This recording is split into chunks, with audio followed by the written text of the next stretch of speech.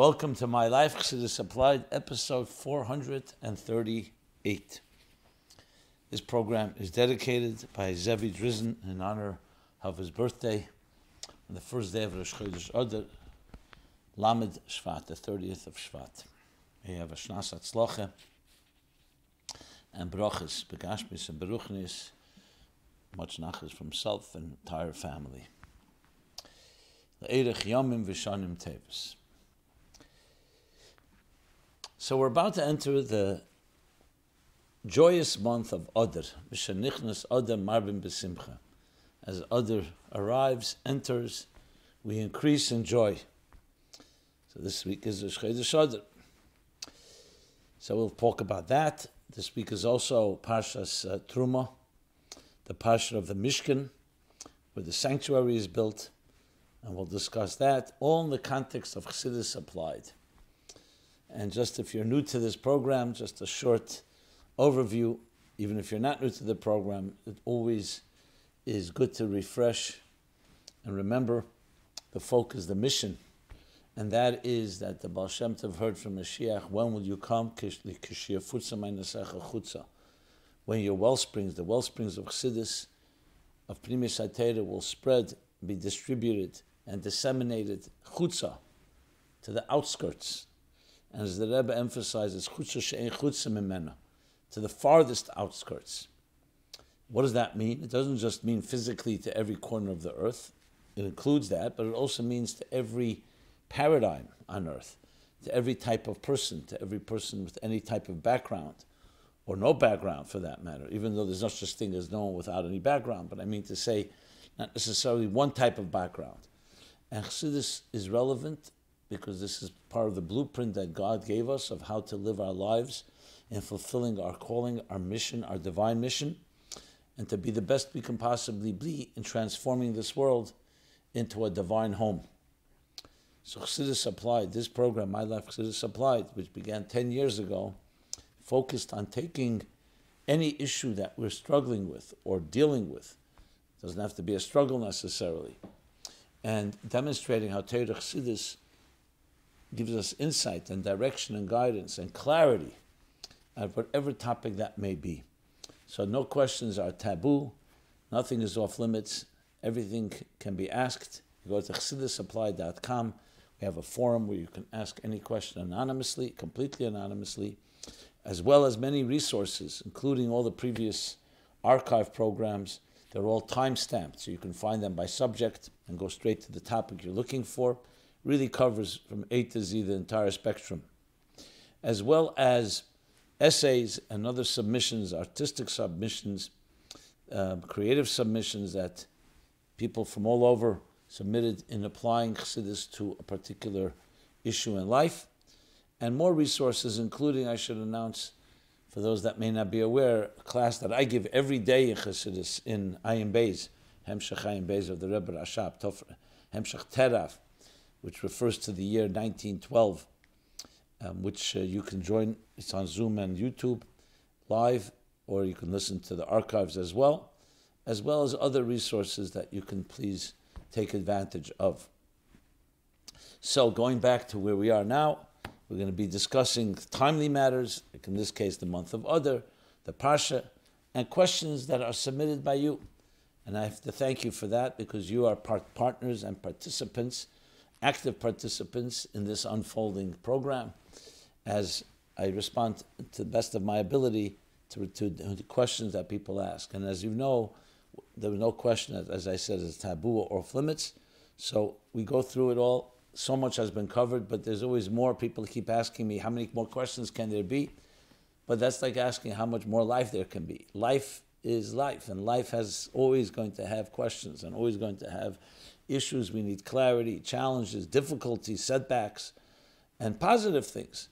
And navigating life is the greatest challenge of all, navigating, but not just to survive, but to thrive. So with that, let's go right into the month of Adar. We'll talk about Chassidus applied to Adar. Of course, the most important question is, what opportunities does this month offer us? So as I mentioned, Mishanichnas Adar Marbim B'Simcha. The most the most obvious reason for that is, why do we increase in joy when Adar begins? Because it's the month of Purim. But Purim will happen in 2 weeks from now. So why Mishanichnes Adar? Why when we enter into Adar? And the answer is because Purim transformed. It's the month that everything was transformed. Purim transformed the terrible decree of genocide that Haman had convinced Achashverosh to kill every man, woman, and child, Jewish man, woman, and child in his kingdom, which included 127 nations, which was essentially the entire world. And that was overturned and transformed into Miyagin L'Simcha, from negative to the positive, from a day of grieving to a day of great joy. So it wasn't just going forward. Purim also transformed in the past. And when is the month? The month which is the entire cycle of that month of Adar, which could have been the worst possible month, ended up being the best possible month. So Mishanichnas Adar, so as soon as Adar comes in, we already have that power. Now, why did Haman choose this month? As we know, he threw lots, and it came on 7th of the month of Adar. That would be, and he realized the month of Adar is the day when Moshe Rabbeinu died. In his words, passed away. So he thought it was a bad sign for the Jewish people, the great Moshe Rabbeinu. What he didn't know was, as the Talmud says, that it was also his birthday. So bottom line is, that's the month. And then within the month, there was a particular day designated when we celebrate Purim. So it's the entire month. In fact, Purim actually transformed the entire situation. So it's more than just joy, it's a joy that has the power to transform. In simple English for each of us, it means we have many different difficulties in life. Unfortunately, sometimes tragedies. God should protect us all. We should never have to talk about it. But things happen, and then we feel demoralized, broken, hopeless. So Purim teaches us not only that can we overcome it, but we can transform it and it become the greatest form of joy. And that's by recognizing that no matter what happens in life, there's an invisible hand. The story of Purim, the invisible hand of God at work. And there's a deeper Hashgacha Pratis, and the story's not over until it's over. And when it's over, things get transformed. That's the power, nepach lehem. So, what is joy? Joy is not just a state of elation, of ecstasy, of feeling good. Joy is a deep state of understanding and appreciating. And when I say understanding, I don't mean understanding necessarily with the mind, but understanding, perceiving from the depths of who we are, that you are where you are right now, this time and this place is where you should be. The joy of life is the joy of the blessings of life. And even when there is a setback, or a seeming setback, it may appear that way, it's all part of the joy of life. Which explains why the Gemara says, Kishem shenichnasim shenichnas of mamayetim b'simcha. Just as when of enters, we diminish in joy, so too, in other shenichnas other marbin b'simcha. In other, when other enters, we increase in joy. What's the equation? Why bring these two together? This is the other antithetical. Of is the month of Tisha B'Av, the 9th day of, the day of the destruction of the temple, and the saddest month, the saddest days of the Jewish calendar. Because it's all a cycle. Even the purpose of the miyut b'simcha, the diminishment in joy, is also ultimately to bring joy. At that point, you don't see it yet in a revealed way. In addition, of course, there's the Munkinsher, the Minchas Elazar's interpretation, B'shenichnas of, when of enters memayitin and of, you diminish the negativity of b'simcha, through joy. Through Kudei Hashem Yishar Mesamche Leiv, things that you're allowed to do that are joyous, whether it's learning Torah, doing mitzvahs, as the Rebbe emphasizes. Other, the joy is revealed. And joy is, of course, a critical component in life. When you see people who do something with joy, not just they do it with a far more alacrity, far more expansiveness, far more drive, enthusiasm. Sometimes you do something, it doesn't have that joyous element.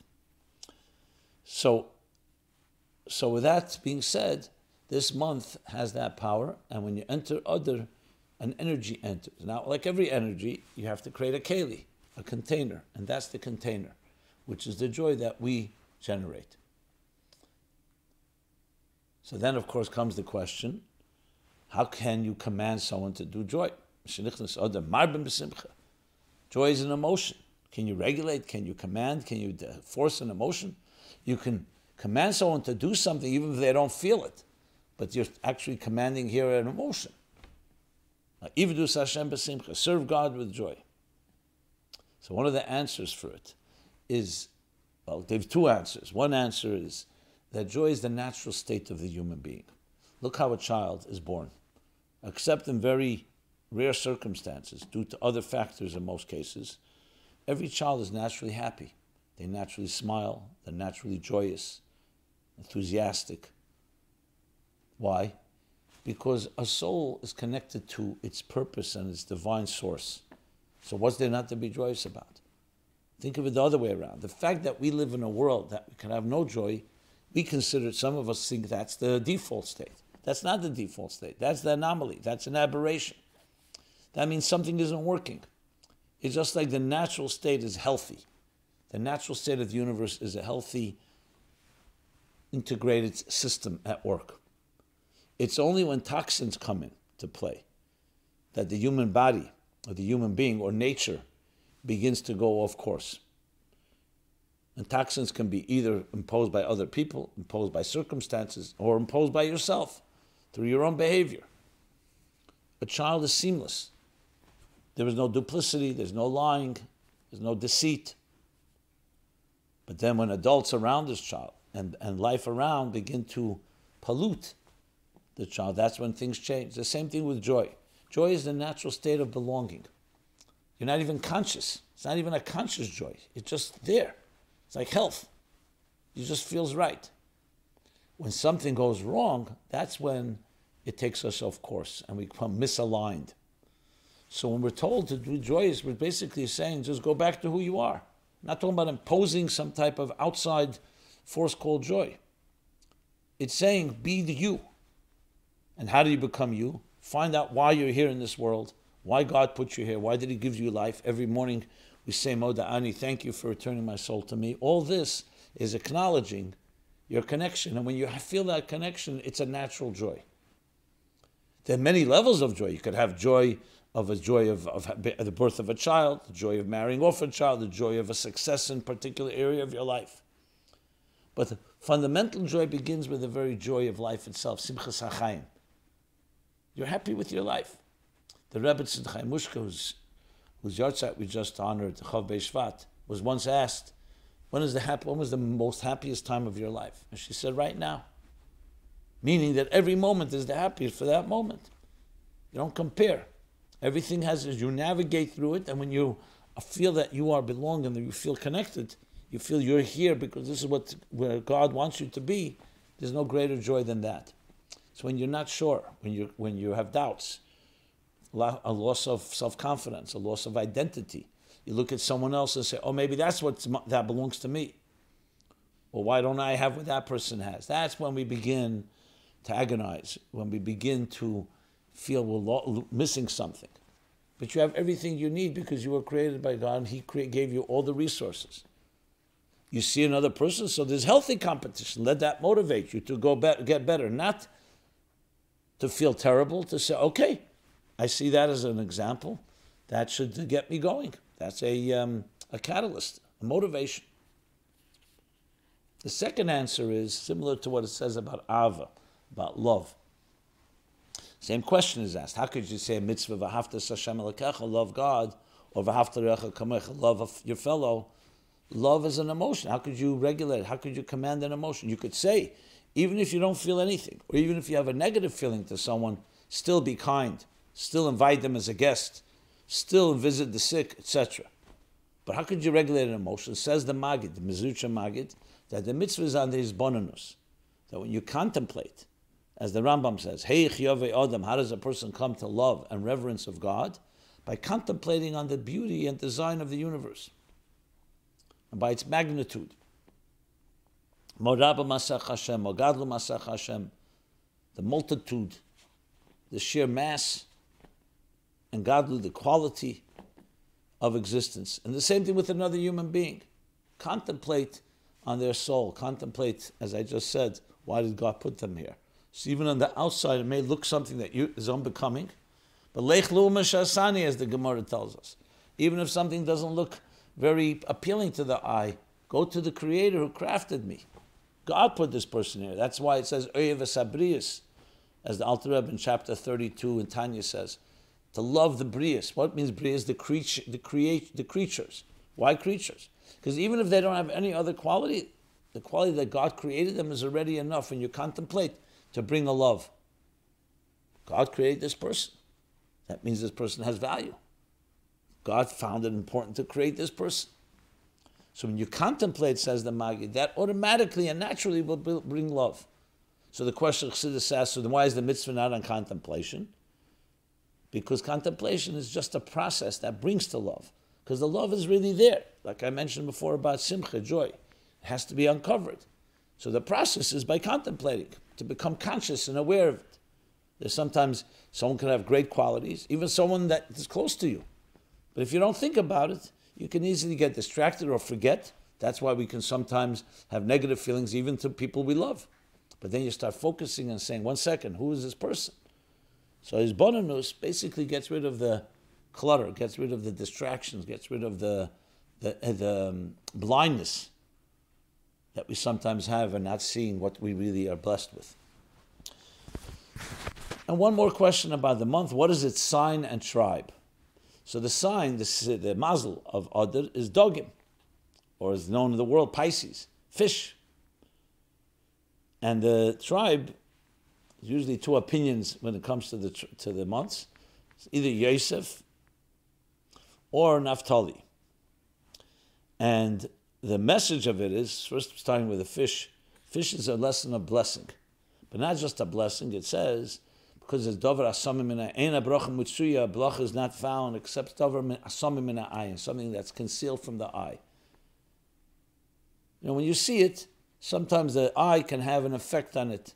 Something that comes in under the radar, fish under the water, multiply. And that's why the blessing is, you shall multiply like the fish in the sea. What's the deeper reason for that? Because true blessings come from a more hidden place, the hidden worlds of Alma Discasia, the hidden worlds of water. And water itself is a sign of blessing. There's even an opinion that fish are considered like water, which means Reb Shimon ben Gamliel says that when you go to the mikveh and the fish touches you, is that considered a chassidza? As if something's blocking. Says no, because the fish is like water. There's another opinion that the halacha is differently, but doesn't matter, but the idea, the concept. So fish represent a higher reality. The reality of water connected to its source, which again brings us back to joy. Joy, source of blessings, connected to the source, feeling that connection. A fish in the sea is always happy because it knows and is completely seamlessly connected to what its purpose is. On land, we can sometimes forget. A fish, like the Gemara says, said to the fox, who was trying to entice the fish to leave the water because he wanted a good lunch or a good dinner. They say, you're such a wise, such a shrewd animal. Don't you realize that we can't leave the water? It's our source of sustenance. It's not an option. So too, says Rabbi Akiva, that's why a Jew can never leave Torah. You have to always be in Torah, because Torah ain't mayim ela Torah. Torah is compared to water. Okay. As far as the tribe goes, Yosef means Hesafa, blessing, addition, abundance, and so on. And then there's the two sons of Yosef, Ephraim and Menashe, which is also Afreni, which is to multiply and to flourish and to thrive. And Naphtali comes from the word Naphtali, to conquer, even the negative. Purim is about transforming the negative into the positive. So one of the explanations, Naphtali represents that idea. So bottom line is, this is a special month. Mishanichnas Adar Marbin B'Simcha. When Adar enters, we increase in joy. It says that in this month is Mazali Gever, Bori Mazli, that the Mazel of Eden is stronger and more powerful. Firstly, because of Purim, but remember, the fact that Purim came in this month means because the month has that energy. Megalgal and Schus L'Yem Zakai. The energy, Moshe Rabbeinu, his birth and his passing, but even his passing is also, we know, the passing of a tzaddik is also a special day. That Poel Yeshua is Bekerev Ha'aretz, where all his Aveda elevates and brings it back down and affects redemptions and salvations even in the depths of this world. So it's all about joy, transformation, abundance, and blessings. Now we have to make the keli for it. That's what Chassidus teaches us. That takes Chassidus and teaches us how to find, recognizing your neshama, that fundamental connection that brings that type of simcha. And simcha poides geder. When you have joy, it pierces all boundaries, all resistance, all opposition. That's what joy does. When you see people have joy, they have ability to do things that they usually wouldn't do. It's just that type of heightened spirit that lifts you up, and you don't see obstacles that were yesterday obstacle. When you're in a state of joy, you don't feel the obstacle. You just march forward, forge ahead. Okay. So now let's go over to Terumah. This Pasha Terumah is such a fundamental Pasha, as we discussed in previous in last week's program and previous programs, that this is the third of the three main events: the Jews leaving Mitzrayim, Matan Torah. Leaving Mitzrayim includes Kriyas Yamsuf, the parting of the sea. Matan Torah, receiving the mandate, the blueprint that God gave us how to transform existence. And Mishkan is the implementation of that transformation by taking Vayichuli Terumah, taking Kesav, Zav, and Necheshas, gold, silver, copper, or silver, gold, copper, and all the other 13, or the 12, 13, 15 materials, and turning them into a Mishkan, Mikdash, B'shachanti b'seichem. Build for me a sanctuary, and I will dwell among you, within you, and through you, to the entire world. That's the theme of the Pasha. So it's pretty obvious what the message is, what the lesson of this Pasha is. The first lesson above all is that each of us has to do that. So even though we don't have a physical temple, but b'sei b'seicham, v'shachanti b'seicham. Terumah Tov Mem Zayin, beautiful sichid that's worth reading and learning, Mugeth, edited by the Rebbe, what the Rebbe brings from Maimonim, from the Frierdiker Rebbe, that explains that in many ways today is the Iker mitzvah, because even during the Beis HaMikdash, the kavanah was, the intention was that God should dwell not in a building of whether it's materials or wood or stone. It was also v'shachanti b'seichem. That's what the verse says. But then people could make the mistake, or someone could think, hey, it's a building. Today, we have no other option until Mashiach comes, when the third temple will be rebuilt, when that we have no option but v'shachanti b'seichem. The Rebbe there calls that each of us should turn our homes, even children in their rooms, into a beis Chabad, a beis Torah, aved gemilas chasadim, a house and home and room permeated and saturated with the three pillars of Torah, aved, tefillah, and gemilas chasadim, kindness, to have in every home in every room, to have both a chumash, which is Torah, a siddur, tefillah, and gemilas chasadim, a tzedakah box, and use it obviously. But it's also to remind us that the whole purpose of the home is to make v'shachanti b'seichem. Most basic type of applying the idea of Mishkan in our personal lives. And every detail that's described in this week's chapter and the coming chapters, which continue, Terumah, Tetzaveh, Kesisa, Vayakel, Pekudei, are all about the Mishkan, because it's the fundamental core of the purpose of existence. So all the details are all lessons to us how in each aspect of our lives, whether it's the walls of the Mishkan, whether it's the Kalim, all the different aspects of it, whether it's the offerings. And indeed, the Maimer Basel Legani, that we just learned for Yud Shvat, is that central theme, that the central theme of all of life, and especially the Der Ashvi, the seventh generation, is what? To make the world into a Mishkan for God.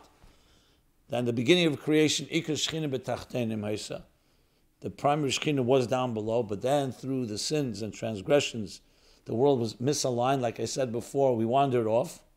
A dissonance entered, and Avram Avinu reversed it, and then it got worse, generation after generation. Then Avram reversed the process, and Moshe Rabbeinu, the seventh generation from Avram, in his generation, they built the Mishkan, returning the world to the way it was in the beginning of creation. But the job is not over; it wasn't permanent. The Mishkan then would lead to the other temporary sanctuaries, and ultimately to the permanent sanctuary of Bayis Rishon, the first temple, then the second temple.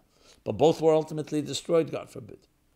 So our work over these thousands of years is to build a world that this time when the Beis HaMikdash comes, Hashlishi comes, the third temple. Mikdash ad Nekein Yedecha. This will be a bayis nitzchi, eternal, forever.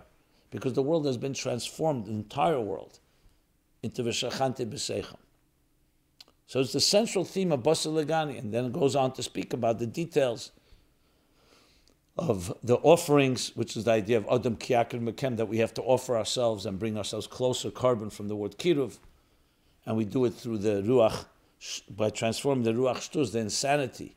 That's Atzei Shittim, the wood that was used in the temple, and through Kroshim, the beams, and all that represents the transformation of a dark world, a world of negativity, a world of lies and deceit, into a world of truth and divine and holiness.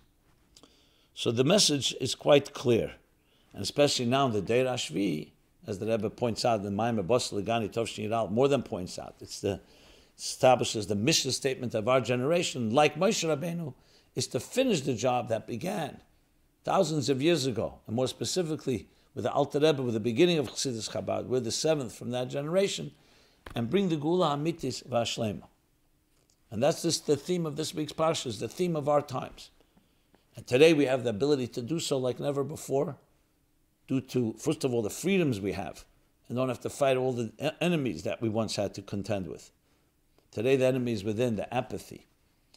And secondly, we have all the technologies and all the tools and platforms and ways to distribute your futsu meinesecha chutza, to the point of reaching every corner of the world with mola aretz, to the point of mola aretz deis Hashem kamayim layam echasim, filling the world with divine knowledge as the waters cover the sea. So here's some questions on this parsha. Why is it important that we have a holy temple? Why is it important that we have a Beis HaMikdash? We haven't had a Beis HaMikdash for close to 2,000 years. And today our communities are still flourishing. We have many big yeshivas and shuls in every major city around the world. And with the amount of Torah classes available online for free, more people are studying Torah now than ever before. So what exactly are we missing by not having a Beis HaMikdash? What can the Beis HaMikdash accomplish that we aren't able to accomplish without it? Okay. Well, so firstly, let's go back that the Eibishter would never deprive us of the ability to fulfill our mission in life. So as much as we say, Mipnei Chateinu Galinu Martzeinu, that due to our sins we were exiled from our land, which means even when you're in the land, you could be exiled and displaced spiritually. Yet, as the Hashem told Yecheskel, the Navi, when he asked what will be, he said, "Ve'eyelam Mikdash Ma'at, build Bate Knesiyas, Bate Medrashas, build mini sanctuaries, shuls, academies, yeshivas, places of learning, places of davening, and that will be a mini sanctuary." But then remember the pasuk, "V'asin l'midrash v'shachanti b'seichem." It's not just in a shul or in a yeshiva. Shachanti b'seichem. That I will never take away from you, God forbid. On the contrary, that's the entire focus, to build in your heart and soul a place for God. Through Torah and mitzvahs, to build a home, every room that we discussed before. So that's correct. And yet, there's still something about the physical Beis HaMikdash. And what is that? Not just now. We're waiting for Mashiach to come, but also the first Beis HaMikdash, the second Beis HaMikdash, all the way back to the Mishkan, because the purpose is to actually transform the physical reality. So though we could do it in our homes and through our shuls and our yeshivas and our Bate Knesiyas and Bate Midrashas, but it's still a Mikdash Ma'at, still mini sanctuary. The sanctuary, the way God planned it and laid it out in Parshat Terumah, every detail, with a physical ark and a physical menorah and a physical mizbeach altar and a physical shulchan table, and the second altar, the outer altar, and the walls and the details are all part of the divine plan, which reflects Seder Shtalshus, the cosmic order, exactly as God wanted it to be. And it shouldn't just be spiritually. Today we do it spiritually. Even if our homes become a Mikdash Ma'at and we turn our homes into a mini sanctuary, it's still not quite the same level of holiness that the Beis HaMikdash has. A holy of holies that on Yom Kippur the high priest would enter and be able to bring all those offerings. So in Dira B'Tachtenim, the ultimate consummation of it is when it's physical. It's like, why was it not enough to have Matan Torah? Why do we then have to build a Mishkan? Because you want to consummate, you want it to become a reality. It would be the concept like two people fall in love and they get married, all in a sacred way, but they don't have a home. In this world, we need a home. Ein Adam b'lei bias, a person is not complete without a home. And Kavyachal, so to speak, above, it's rooted because Nesava Kodesh Baruch Hu liyas lei, what? Dira lei is bara b'tachtenim. God desired to have a dira, a home. A home means where it can be expressed. It's his own, an intimate way. Can that be done in the hearts and souls? Absolutely. But it's complete in this physical world, Afka. Can Atzilus be a dira b'tachtenim? Not tachtenim. It could be a dira to some extent. It is a dira. Iyu v'chayu echad, iyu v'gamu echad. It's a kelit for elikus, for godliness. But it's not a tachtenim. The ultimate tachtenim is in the most physical part of the universe. So as much as we're able to do, we do it today. But the ultimate is going to be also when you have an actual physical Beis HaMikdash in Yerushalayim Yer HaKodesh, on the Har HaBayis. And in there you have all the sections and all the parts that all are, so to speak, a window, a channel, an interface between the divine and existence. And from the Beis HaMikdash, Misham Yetza Eira, the light will illuminate, and the entire world will be a Dira Leis Baruch. But like in any type of dira, there are rooms and there are different sections and different areas. So as much as it says that that the world will be Eretz Yisrael Tispasha B'chol Ha'arotzos, Eretz Yisrael will spread all over all the lands of the earth. Yerushalayim will spread to all of Israel. The Beis HaMikdash will spread to all of Yerushalayim. The Beis HaMikdash will be even a higher level of Kedusha. Because part of it is also the diverse levels of higher and higher and higher, just like you have in the Beis HaMikdash itself, the Azara, the outer chamber, then you have the Kodesh, the Oil Moed, the Kodesh, and the Kodesh Kodashim, the Holy and the Holy of Holies. So these levels are all critical as well, both spiritually but ultimately also physically in an actual building. And we see naturally when people speak about ideas, thought, speech, as much as they're aligned, when you do something in action, and action means not just you do an action, you build something, a permanent building, an edifice. There's something that it's hard to it cannot be replicated, and it's hard to fully appreciate that until you actually have that physical reality. Okay. So, without in any way minimizing, God forbid, all the opportunities we have today, with the learning Torah and so on, with the Beis HaMikdash, it'll only become even more complete and even more manifest and even more permanent in the fullest sense of the word. And remember, at the end of the day, V'shachanti b'seicham, is that God rests in this physical world, in the Beis HaMikdash. That's why that's the place that Yaakov said, Shara Shamayim, this is the gate to heaven. That's the interface, exactly in the Beis HaMikdash. This doesn't mean we can't be an interface, but that's the ultimate place where that interface manifests. And that itself will enhance our learning Torah with all the technologies and everything you mentioned in your note. Can you please ask Rabbi Jacobson to speak about some of the materials used to make the Mishkan and their significance? We know from the Basel Legani Maimer that the significance of the wooden pillars being made of Atze Shittim, red acacia wood, is to teach us the concept of Shtuz de Kedusha. But what is the significance of some of the other materials such as silver sockets, wool, and animal skins? Okay. So, can't go through everything. So just give some sources. There's a beautiful sefer called Teira Se'ela from the Ramah, Ramosha Isulish, the Mappa, the Ramah of Shulchan Aruch. So the Ramah wrote a sefer called Teira Se'ela, which is essentially a Kabbalistic work, and there he brings every aspect of the Beis HaMikdash, every detail literally, and explains what it means in Ruchnis, the spiritual component of it. So if you really want to have details, go there. Everything is there. There are other places. Chassidus, of course, talks about it. There's a Reshima from the Rebbe, Ameneda, and other places the Rebbe brings from the Shalah, and from the Rabbeinu Bachai, and other places, how the Beis HaMikdash and the Mishkan were all structured like Seder Ishtalshalos, and the human body is a microcosm of that as well. We have three sections. Reish, Guf, Regel is like the three sections. Kodesh, Kadoshim, where the Aron is the Reish, and the Kodesh, the three, right, left, and center. You have the Menorah to the left, you have the Shulchan to the right, and the Mizbeach Apnimi in the center. And then the Regel refers to the outer Mizbeach and the Oil Moed, where that goes out to the outer world, and that's where you brought the offerings of the animal, including the animal soul that comes from the outside world, and you transform that to korban laHashem, close to the divine. But then every detail is spelled out in Torah Se'ela. In different Maimonic Chassidus does discuss, just to give one example, discusses in the beginning, let's say Torah in the beginning of Pasha Vayigash. So he explains the difference why in the Mishkan, the walls, and many of the materials were made from tzemeach, like you said, from things that grow, from vegetation. The Beis HaMikdash was primarily made from stones.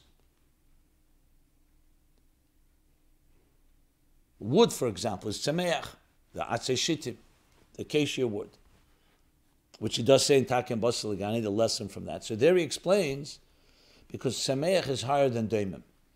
And the Mishkan, they didn't yet have the power to completely transform doimim, the mineral world, the stone world of mineral stone. So went to say there's Ishtalshus. So there's the Medaber, Chai, and that's why they're also from wool and other materials that came from animals. You mentioned wool and other Sireizim and other materials like that, and Semeach. The Beis HaMikdash, they were then ready, and Beis HaMikdash is a Diras Kfa, a permanent home, whereas the Mishkan was a portable one. Now it would have the ability to draw down godliness even in the Daimon, ultimate transformation. And the thing is, like I said, it's still not permanent because the Beis HaMikdash was destroyed. The place, however, remains holy. Kedusha leZazimim came, you're not allowed to walk on the Har HaBayis. But when Mashiach comes, Beis HaMikdash HaShlishi, then it will be permanent forever. Mikdash Adnei Ken Yedecha, forever and ever. Because the world would then have completely been transformed. So that's just an example of why different materials represent. Now, each material itself reflects another part of existence, both within the world of the animal kingdom, the world of vegetation. You mentioned Atzei Shittim. In the Maimri also brings Kroshim. So Shittim, Atzei Shittim, as you point out, Shittim also has the meaning of Shtus de L'Umazeh, the insanity of the animal soul, which you transform, that's what's Atzei Shittim, to a holy insanity, to a holy super-rational behavior. Kroshim has the word sheker in it. You transform the lies, the deceit, the duplicity of this world into kesher, a bond, and keresh, a bimei that stands up and holds up the Beis HaMikdash, the Mishkan. And the same thing with other details. Everything has its place. Just to give another example, there was the brichim. The brichim were the fasteners that connected the walls. And then there's the briach hatichim, the middle rod, hamavriach min hakotzel lakotzel, that ran from one end to the other. This wasn't just an architectural element. Chassidus brings, the Alter Rebbe brings it in Tanya, because the midah, the kavam tzoi, the briach hatichim, represents Teferes, and Teferes runs through all of Ishtalshlos. It's the middle rod that connects Malchus, Yesod, Teferes, Das, all the way to Keser. Compassion, Rachamim, Midas HaRachmim, Yud Gimel Midas HaRachmim. So all these levels all represent different things in the Mishkan. So the physical Mishkan was a mirror and a reflection of all these spiritual levels, including ourselves. And when you study it, you're studying yourself. How to align each part of our own part, our medaber, our chai, our tzemeach, and our daimon, because we also have all four. We have the mineral within us, which is our bones, our teeth. We have the tzemeach here, nails. We have the chai, the vitality, the energy, and we have the daimon, the medaber, the human part, the intelligence, like the Kodesh Kadoshim, the Adar, but also the chai. The chai is part of transforming our vitality in that same form, mina chai, and mina tzemeach, and mina daimon. So these are just some of the aspects, but more details I would suggest looking Torah Se'ela, and also a good place to look things up are in the indexes, but they're all gathered together today in Sefer Likutim Dach Tzemach Tzedek, which I had the honor to be one of the editors of that. Where there it's like an encyclopedia. When you look at Mishkan, or you look at Sireizim, or you look at Adonim, or any other aspects, you can find the Chassidus of it, the Pnimis HaTorah, the Kabbalah of it, and other aspects that the symbolism of each aspect of the Mishkan and the Beis HaMikdash. Okay. Where did they get the trees to use for wood to build the Mishkan in the middle of a desert? Were the trees magically put there by Hashem just like the man magically appeared every day for people to eat, meaning the bread from heaven? No. Rashi from Medrash, Tanchuma, brings exactly this question. He asks exactly that. Where they get this wood from?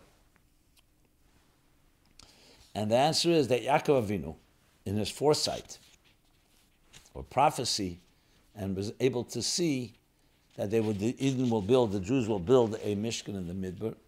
So he brought seeds of Atzei Shittim, of acacia wood from Israel when he came down from Canaan, Israel, when he came down to Mitzrayim. Those seeds were planted, and with that, they had the wood that they carried with them when they left Mitzrayim. And the same thing is with other materials. That's what Rashi brings straight from Medrash. That itself has many lessons about, first of all, the foresight and understanding that the whole purpose of this wood is in order to build a Mishkan. So even though it was built in the Midbar, but they had it all beforehand. On a deeper level, there's a sikha from the Rebbe that he explains that they had it all ready. They had everything prepared, which means that each of us in our lives, we have everything we need to build our Mishkan, to build our sanctuary for the divine. You have your home, you have all the resources, all the materials. Now the only thing is we have to build it. That is up to us. That's the mitzvah that we have. But the materials we have, but you have to be wise enough to align them and use them not for just your own purposes, but to turn everything, our money, our gold, silver, copper, our skins, our materials, everything has to be used l'shem shamayim, and above all, for holy purposes, to the point that we actually permeate it all, because that's the reason it was created. The Medrash says the only reason God created gold was in order, Mishkan. Gold was created for the Mishkan. The only thing, because of Bechira, God gave free will, the free will that you could use it also for something opposite, building a golden calf. But the whole purpose of gold was in order to build a Mishkan with it. The whole reason we have wood is to build something holy from it. Your job, all your resources, all your gifts and blessings, your talents, they were all created in order for you to turn them into a Mishkan for godliness. It's an attitude to look at how we look at life and the purpose of our lives. That doesn't mean we don't have personal benefit. But like he explains in time, you divrei reshus, you eat, you drink. Yes, you're getting strength, but what are you using the strength for? To serve God, to fulfill your purpose. That's the purpose of it all. That's how we have to think about our lives. And that's the ultimate lesson. So Yaakov Avinu understood that to be the purpose. So he made sure that they would have the materials that they would need. And even when we're in a desert and you feel everything is barren or arid and there's nothing there, it's not true. Even in a desert, you come fully equipped with everything you need in your tool chest, in your arsenal, to be able to build a Mishkan for God. Okay.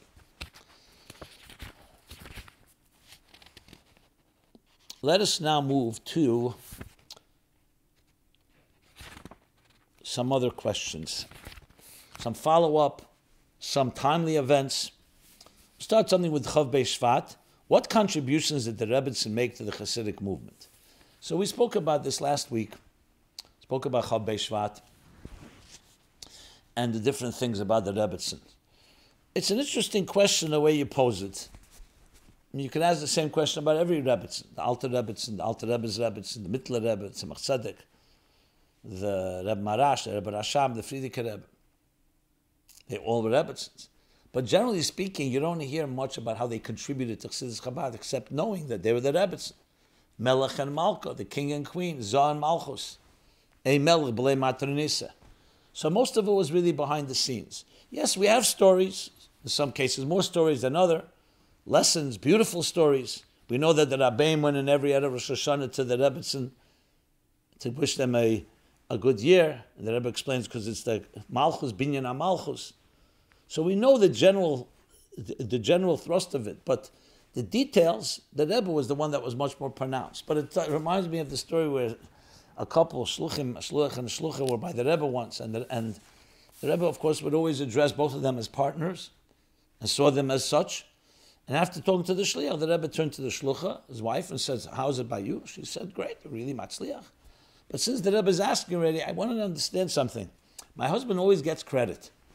Friday night, he's at the head of the table, and I'm happy that he gets the credit. But very few times do they really appreciate all the work that we, the women, do. She wasn't complaining. She was just, I guess, felt open, so she said it to the Rebbe. So the Rebbe said, "You're absolutely right. They should be complimenting you, and they should be recognizing you equally, if not even more so, for all the work you do. But you have to know we live in a superficial world," the Rebbe said. In a superficial world, people, you see, when they come into a home, a beautiful home, they never say, "Oh, wow, how magnificent, how powerful the foundation of this building must be."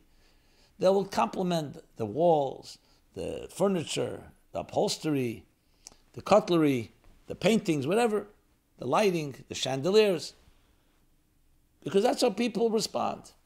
So you're absolutely right, but you're the keres habayis, and the foundations are sometimes invisible to the naked eye, and it needs someone who appreciates it to understand it. So they should appreciate it, but just always know that.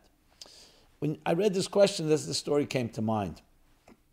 The Rebbetzin, for sure, maybe even more than all the Rebbetzins, was extremely discreet, but don't ever underestimate the power of an invisible foundation. Just because you don't see it, and you don't see its active contribution on a daily basis. The Rebbe, you saw, was active, everything. The Rebbe, the Fabrengens, the Vivtzoyim, the Shlichus, everything the Rebbe did.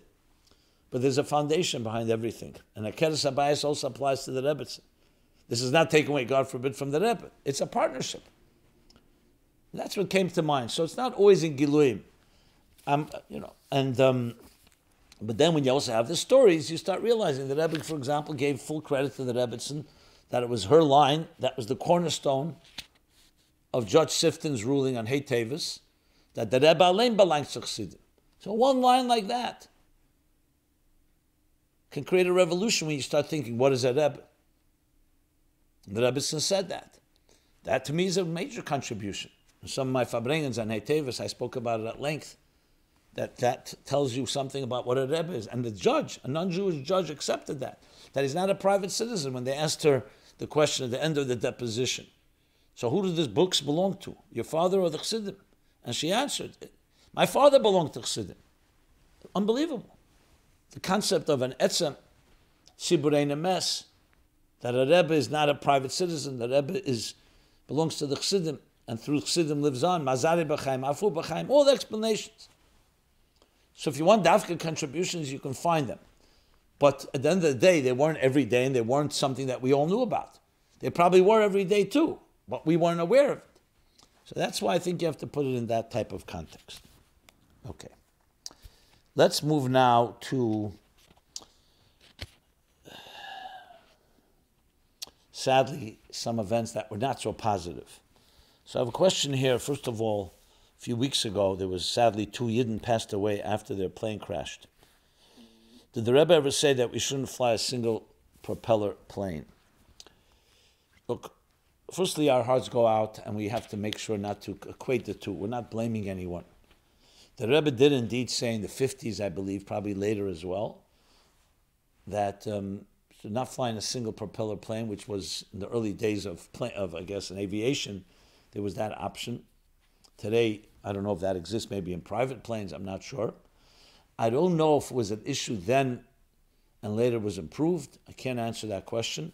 But the Rebbe did say that, so it's something that we keep in mind. And obviously, it's not some type of mystical or mysterious directive. Basically, flying anything is dangerous, including driving a car. And the more you can do something that's safer, the better it is. So that's how I would put it in that context. But I don't want to connect the two. It's something that we should keep in mind. Just the Rebbe said, you should have a mezuzah in your car when you travel. So a mezuzah is a protector, like the Rebbe said, like a helmet. It's a helmet. A helmet, not a guarantee, but a helmet prevents anything that might, a bullet or, God forbid, or anything else that may be able to harm somebody. Okay. We also have had an earthquake in the Turkey or Syria area, tragically killing many people. So someone's asking, does it say in the Torah that earthquakes are punishments from Hashem for people doing Averis, sins? Or are earthquakes just natural geological events that happen from time to time and will continue regardless of the behaviors of the inhabitants of a city? If the Torah... Oh, okay, fine. Well, let's go back to the Rambam. Before we talk about earthquakes, the Rambam speaks about every calamity, every catastrophe that strikes an individual, and especially a community, should never be seen nikris, random. Oh, just an act of nature. No. Everything has to be seen as a lesson. And it would be Joyous, he says, cruel and insensitive for somebody to just dismiss it as just happening. It's a lesson for introspection and soul-searching and seeing how we can improve our lives and become better people. It's the basis of Hilchos Tainiyos, of all the fast days. It's the beginning of Hilchos Tainiyos. That's where the Rambam writes it. So that's first of all. Specifically, nothing happens by accident. It's true the way God created the world, the earthquake is a natural occurrence due to the different, the crust of the earth and the different, how they crash against each other, different types of earthquakes. I once gave a whole series of classes on this topic. And same thing with the volcano, and the same thing for that matter, a rainbow. The Rebbe has a whole sikh about it. The rainbow is a natural occurrence when the rain and the sun, and it reflects a certain way. So why do we say that a keshes, a rainbow, is a sign from heaven that God will not bring another flood? Same thing with a lunar eclipse, a solar eclipse. The Gemara also says it's a siman tev, a siman ra, etc. So the Rebbe has a whole sikh from Tav Shalamed Hey already printed in Likutei Sichos. Explains that God manifested in natural ways. It's a predisposition. It's not compelling. It's not saying that when a solar or lunar eclipse happens, God forbid, negative things are going to happen. It means it's a time, like we said, of there are times that have a predisposition, just like with the mazolas. The mazolas don't control us. They're not predestined. We don't take away our free will. So bottom line is the same thing with earthquakes. They're in nature, but everything's in the hand of God. We don't point fingers and start saying it happened because of this sin or that sin. Earthquakes have happened in places, in tzvas, in holy places. The Idus HaAdam, it's called. So it's not our approach that we start blaming people. Just like when there came the hurricanes that wreaked havoc and devastation. So that's not our approach. You want to take a lesson for yourself? Absolutely, that's what the Rambam says. So that's how I would phrase it. Okay. Following up, last week I spoke about, in our ongoing, we talked about Shalom Bayis issues, husbands and wives. Talked about a wife, a person is more religious, less religious. So following up, even though it's post-Super Bowl, but I thought I would read it because it's still relevant, the message. Dear Rabbi Jacobson, we don't have a television in our home, but every year my husband and his friends rent a hotel room with a television and watch the football Super Bowl. This bothers me very much, and every year I convey to him how much it bothers me, and he completely ignores my concerns.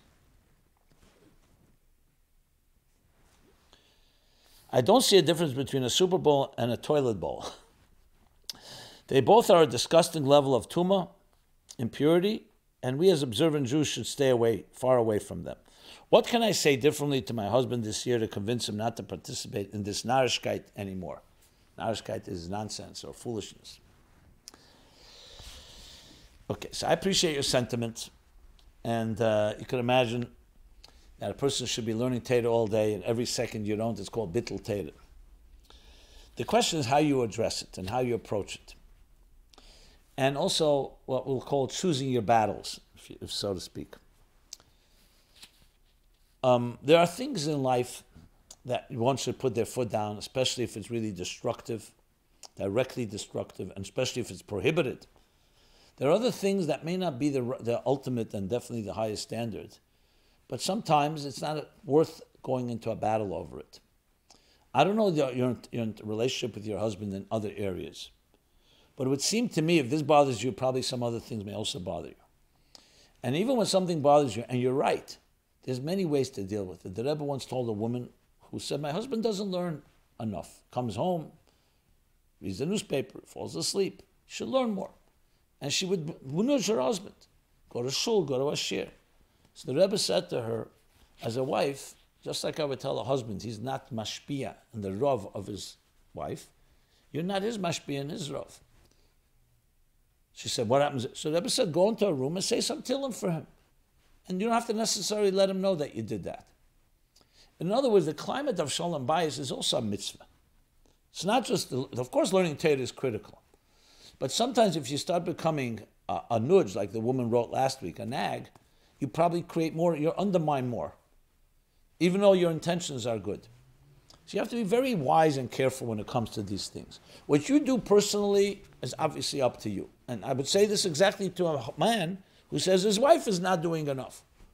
Or let's say you like the Super Bowl and your husband didn't and was against it. So you have to make sure it doesn't turn into a battle and then egos get into play and pride and so on. And in general, especially men don't like to be told what to do. So then how do you deal with it? There are many ways. You have to be wise. Chachmas noshim bonsa besa. The wisdom of a woman knows how to build a home. You don't always have to do it in a blatant way. A wise woman, the Rebbe would say, Isha ksheda eser etzein baila. Kosher woman, meaning a proper Jewish woman, eser etzein baila, literally means she fulfills her husband's desire. What he says. But the Rebbe says, eser also means to create. If he's doing what it says in Shulchan Aruch and what says in Chassidus, then obviously a woman will respect her husband and live up to his expectations, and because he's leading the way in a beautiful way, what the Rebbe wants a home to be like. But if your husband, for whatever reason, may not be doing it exactly, she creates the will. Creating the will doesn't mean dictating. It doesn't mean being a tyrant. It doesn't mean being a nudge.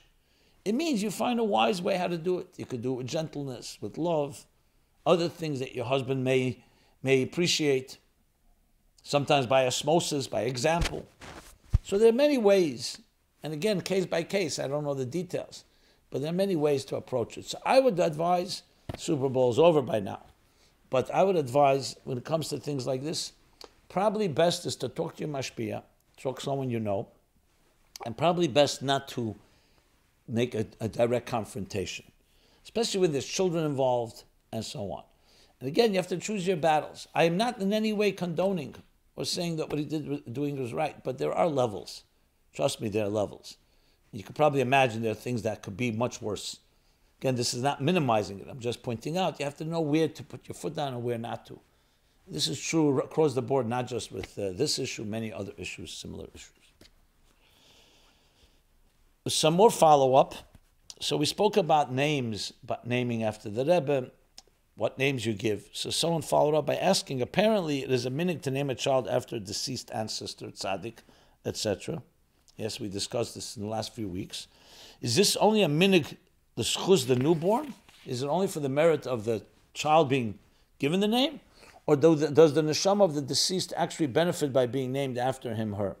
If yes, is there a makar in Talmud or Kabbalah for this? So I didn't really do complete research, so what I will say is, it definitely says clearly that it's not just the schus of the person who's being named, but also the one that's being named after.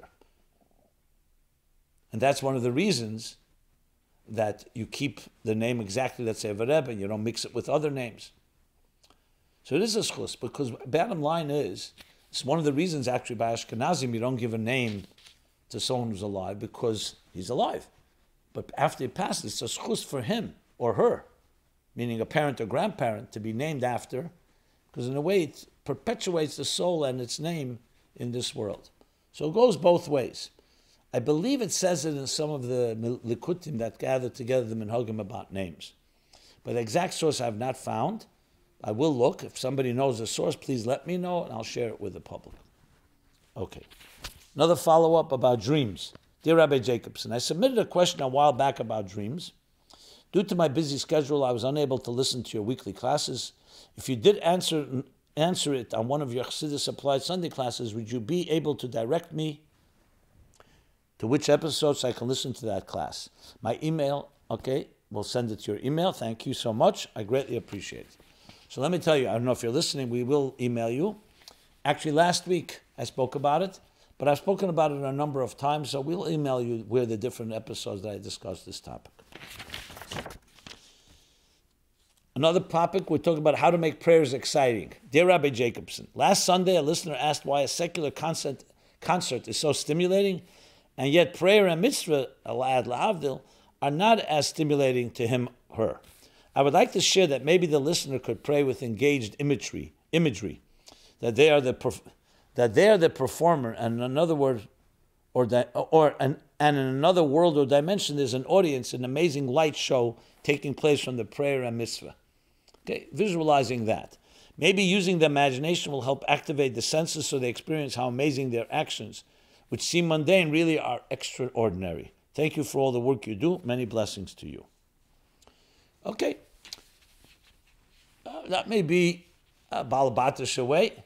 I mean, the Rebbeim and the Chassidus in general talks about davening. When you learn Chassidus, especially Chassidus before davening, it's meant to help you envision the journey of tefillah, the 4 stages.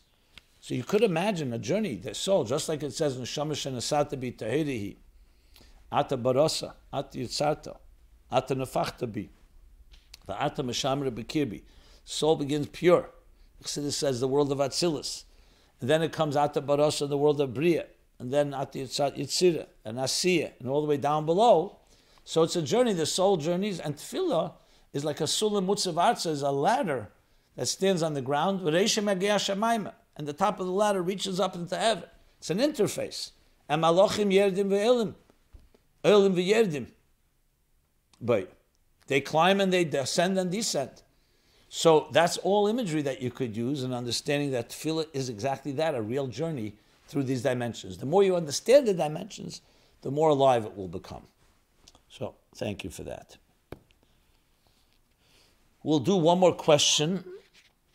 It's also not such a positive, but we cover everything here. What can the family and friends of a young person who's in the hospital with a terminal illness do so that their prayers ascend to the highest levels of the heavens and elicit a positive response from God? May the same Hashem that made miracles and split the Yam Suf make a miracle and cure. Okay, the name of this person, unfortunately, since has passed. And may he live many happy, healthy years. But it could apply to anyone else that's in this situation. So the answer is tefillah always helps. Sometimes you see it openly, sometimes not so openly, sometimes it takes time. So what we can do is pray with kavanah as much as possible. We always pray. It's one of our greatest resources and greatest gifts. What Hashem does is up to Him. We have complete betachon, trachut, v'zayngut, that God will answer our prayer exactly as we want it. But if after the fact not, that doesn't mean the prayer was a waste, God forbid. There's no such thing. You watered the garden, you were mamshech brachas and amshachas, the tefillah will accomplish something, one way or another. So we need to know that. But then comes the second half of the question that I received afterwards, sadly. Dear Rabbi Jacobson, the other day I sent a message via the forum to ask about the best way to daven for someone that's very ill. I also requested that Hashem make a miracle and heal this and this person. I unfortunately must share the bad news that this person passed away early Shabbos morning, as Neshama is now elevating.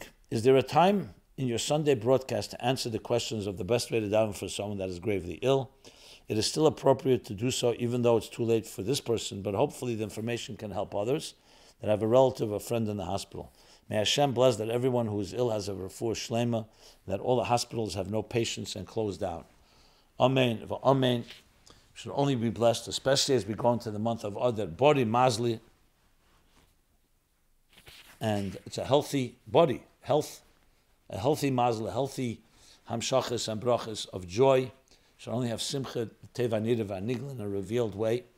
And anything negative should be transformed, nepach, chedesh asher nepach lahem, transformed, like Yehuda Mesa Erev v'simcha v'sasan yikar miyogin l'simcha, anything from the negative to the positive, because nothing is ever irredeemable. Even the negative has energy that when harnessed and transformed can elicit and produce unbelievable and unprecedented power. May that be the case in this month of Adar, and it should be Mishanich l'Sadam Aram B'Simcha, and Mismar Geula Geula from Adar march right into the Geula Amitis V'Ashlema, especially through the work of spreading Chassidus, Chassidus applied included. Yafutza Ma'anesecha Chutza, as Mashiach promised the Baal Shem Tov. Everyone should have a good week. This has been My Life Chassidus Applied. We're here every Sunday, 8 to 9 p.m. A good gebenched Chedesh, a good gebenched time, Yod, and a good gebenched Tamid. Be well. This program is brought to you by My Life, Chassidus Applied. Please help us continue our programs. Make even a small contribution at chassidusapply.com/donate.